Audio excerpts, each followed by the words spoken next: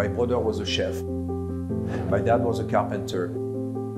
And I know that I want to be a craftsman. I know that I want to create with my hands and I want to make product.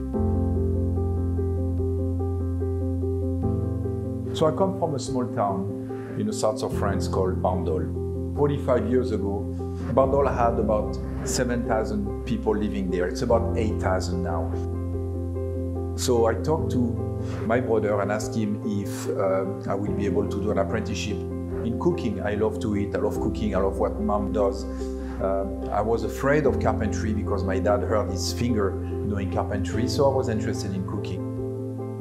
There was no good restaurant, a good enough restaurant for my brother to tell me, yes, go there. But there was a good pastry shop. So he asked me to try it. I tried it, I fell in love with it. And from that first day that I put my feet into a pastry shop, into the back of the pastry shop and start to make pastry, that was it. Fall in love, and that's over 45 years ago.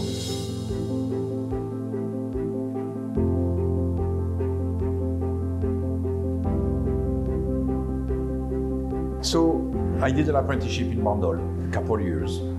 Then I went to my military time. That was something that we had to do at that time, so I spent 1 year in the military. Coming out, I ended up in Nice, in an hotel called the Hotel Negresco, beautiful hotel in the Promenade des Anglais in Nice, working with someone called Jacques Maximin. Jacques Maximin was Meilleur Ouvrier de France, MOF, in France, or best craftsman in his profession. And he hired me on the spot, and I worked with him for 8 years, and I became the best craftsman in my profession. That's why I have my color here in 1986, following the step of Jacques Maximin. So after this big title, this is the biggest title that you can get into my profession, I decided that I need another challenge. When you're a master, you don't sit in a class.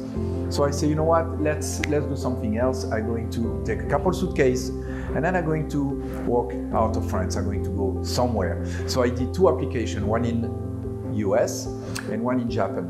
Both came back positive, so I decided that I'm going to leave for US. And that was in 1988, and that's when I left France with a couple suitcases. And now it's history.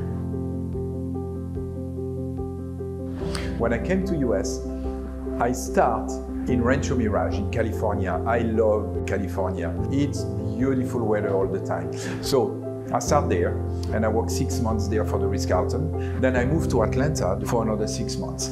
After that 1 year, I decided to move to New York. Sirio Maccioni from Le Cirque gave me a call and hired me from Atlanta to come to work at Le Cirque in New York. And Le Cirque was legendary. So I stayed almost 12 years at Le Cirque, and this is where I learned what America really loves, what America really is, de la crème of the city. I mean, that was such an interesting place.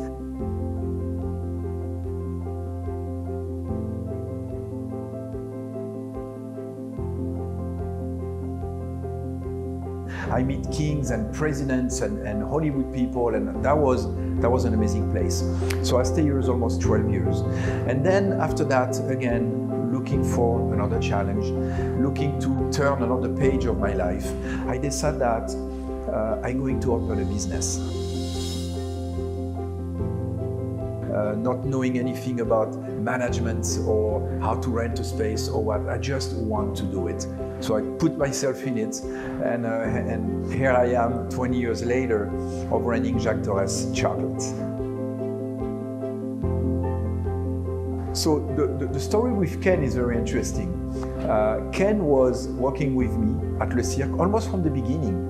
When I left Le Cirque, I asked him if he will come with me and start this adventure of Jacques Torres Chocolate, and he was good for it, so he said yes. So Ken came with me and started working with me in our company, Jacques Torres Chocolate, 20 years ago. I was basically looking for better job. Better means challenging job. And I came from Providence, Rhode Island, New York City, because Le Cirque was one of the best restaurants for dessert. And that's, I met Jacques. He told me, he was very busy that day. and he told me, if you can start work now, I'm going to hire you. So that was 30 years ago, and after 10 years working together at the Cirque, we both decided to open up a business of Jacques Torres Chocolate.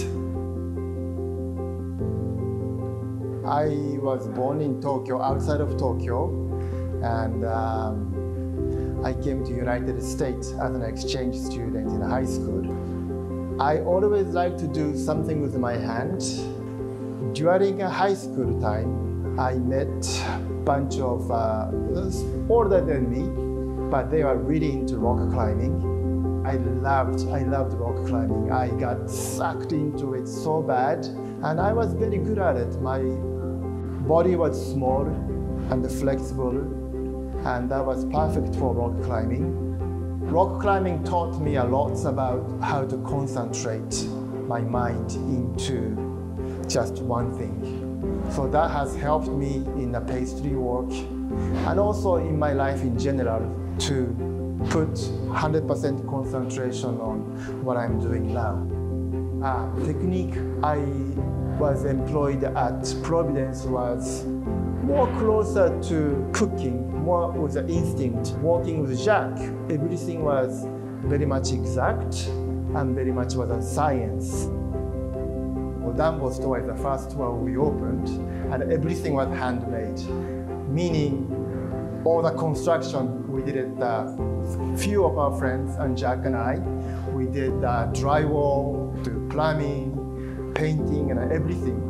We had no money when we start. We decided that we're going to put some of our retirement money, which was not that much, but we're going to build the first manufacturer ourselves. We're going to do the painting, do the carpentry, we're going to do all those things. And we really physically paint and put the sheet rack and straight up the floor and do all those things before we open our first manufacturer. We opened with no light, no cash register. Cash register was an empty tin can.